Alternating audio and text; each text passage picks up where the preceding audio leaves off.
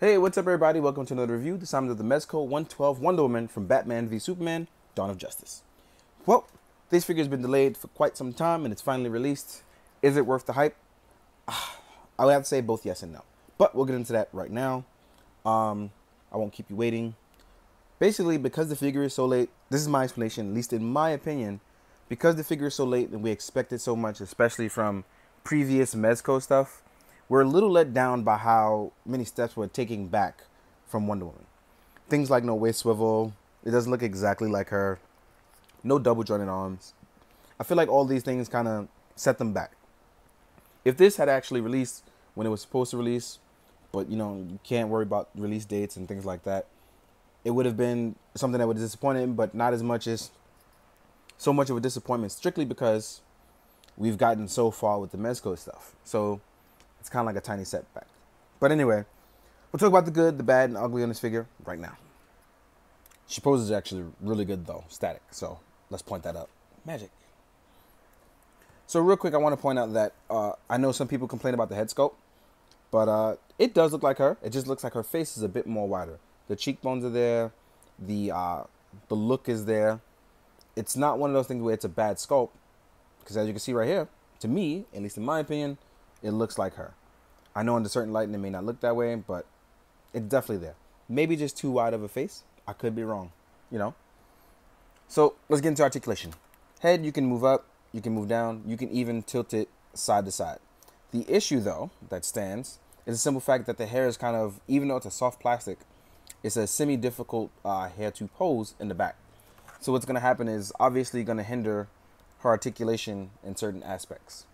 So when you want to pose it a certain way or do a certain thing, you may be in a tad bit of trouble. Now, the arms can rotate up and down. They're hindered, obviously, by the head joint, as you see. So you have to be careful with that. They do spread out, and they do have a forearm swivel, but no bicep swivel. So that's fine. One of the things on female characters, I know people care for double jointed arms. The reason why I care for double jointed arms on Wonder Woman is because she does a lot of fighting.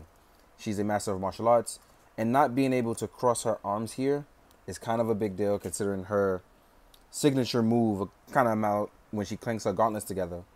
It's a thing. So you can't do that with this one.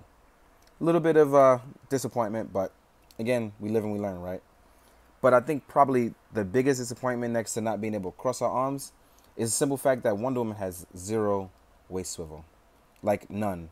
It's one of those things I'm truly disappointed by. It's non-existent. She not able to move it at all. And it's one of those things where, again, I think Wonder Woman is one of those creative, talented, and gifted fighters. She's an Amazonian princess. She should be able to do all her strategic fighting moves or whatever it is she is going to do. So I'm a bit disappointed by that.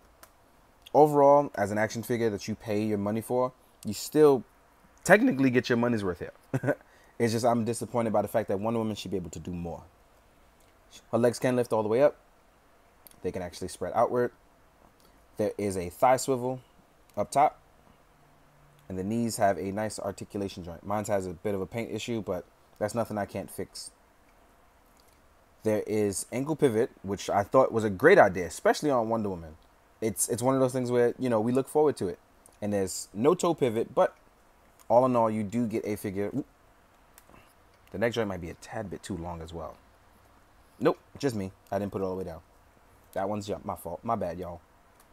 But as you can see here, the figure does look good. It does. But I don't want it to just look good. I want it to be an action figure. It's like Mezco's policy is pose, play, and display. I can do most of those things. But again, I take the good with the bad. I can make it work. But that's not to say the same for everyone who is going to spend $80 on this and be a little disappointed. So real quick, we're going to talk about accessories and all the things that she comes with. And, one thing I want to talk about is her skirt. This is the cloth that's on it for the Mezco figure. It's not bad. It's actually pretty well done. It's just a tad bit short for me, but for those of you who like it short, this is for you. Real quick, we're going to just pose her up. Then we're going to talk about the accessories and things that she comes with. So she does have an alternative head. This one, the hair is more to the side and the mouth is a bit open. I think this one looks exactly like her.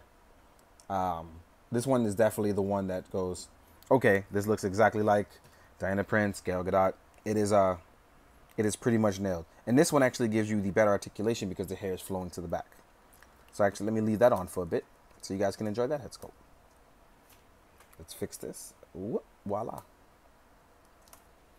Next up, for her lasso, they actually give you real string and it's wired. So you can actually do quite a bit of posing with this. And I like this. Although it's very thin, I do like the ability that you can actually fold it out and do something cool with it. You can hold it within her hands. I just think it's a little too thin, but I think this was a cool concept for her golden lasso of truth. I think it was cool to try to do something like this. I just think that, like I said, tad bit too thin, but you can definitely make this work in some photos. Next up, when in a relaxed position or not doing anything, the lasso can actually sit right here because there's a folded up version. Sits there really well. And then she has her sword. I forgot the name of this sword. I believe it's called the God Killer. This is the God Killer blade. It actually has the inscriptions on it. I don't know if we can actually get that on camera.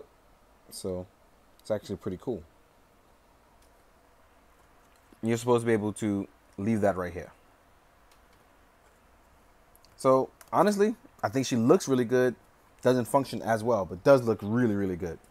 And then she also has a shield. So pretty much everything you see her in Batman v Superman, you do get here.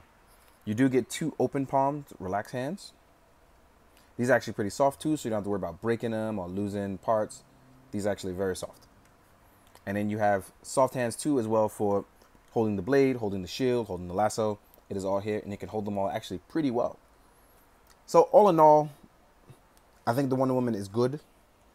For me, I like it. Personally, I very much like it. I do think, however, for other people, this may be one of those things they may want to pass on. But hopefully I can show you some photos and see. Maybe you may still want it, or if not, but it's fine. If you want to pass on this one, you want to go with the Mafex, or if you like the Bandai Justice League one, I think those are all good alternatives if you don't want to get them. But if you want to stick with the Mezco stuff, you'll be fine with this one as well. But there are drawbacks, I'm just saying. In that case, let's get to the part where we talk about size comparisons. This is going to make or break it literally for a lot of people. So the first thing I'm going to do is I'm going to grab the Batman and see how she looks with the Batman for you guys, because I honestly can't find my Superman. So bear with me as I use Batman as the example. And because she's supposed to be smaller, I think this actually works really well. She's not crazy smaller, but smaller. And just in case you want to get her, or you want to mix and match it with the Mafex one, we're going to do a quick size comparison with the Mafex Superman.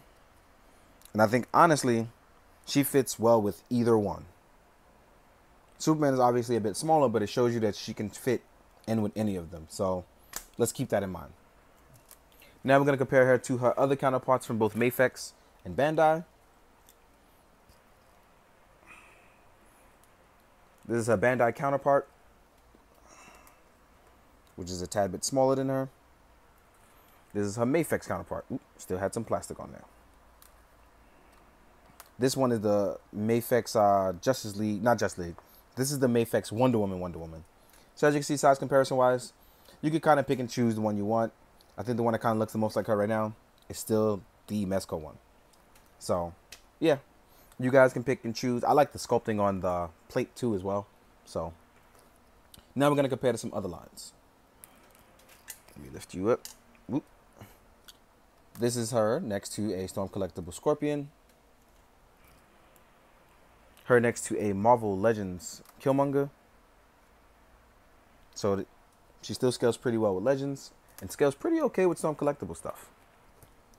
Here she is next to a 1000 Toys Carb. Here she is next to a Mezco Punisher.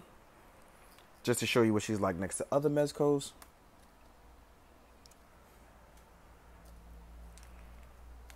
Here she is next to SHF Captain America from Infinity War.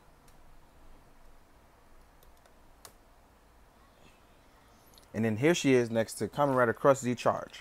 Oop, I dropped his weapon.